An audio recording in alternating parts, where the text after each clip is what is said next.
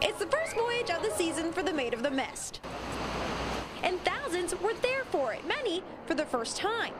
Oh my gosh, it was so awesome and beautiful. Any excuse to get dressed up in a poncho too, I mean, always a good time. Some not even realizing it was the inaugural trip of the summer. No clue. Just came on a whim. But they weren't the only ones with a first on Friday morning. Steering flap.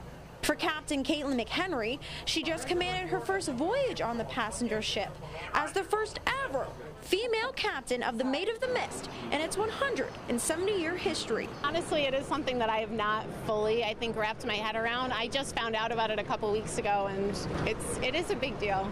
It wasn't her plan in life to become a captain. In fact, she was going to school for pharmacy, but her sails were set in a different direction. I started working as a deckhand before I went off to college, and I fell in love with it. I dropped out of school, got my captain's license, and the rest is history. She worked on passenger vessels for the last 15 years and is a licensed captain with the Coast Guard. But to be at the helm of the Maid of the Mist is a dream job for her. To be a captain at one of the wonders of the world, that is fantastic. Maid of the Mist is arguably one of the most famous passenger vessels in the entire world. And as captain, she hopes to steer the way for other women.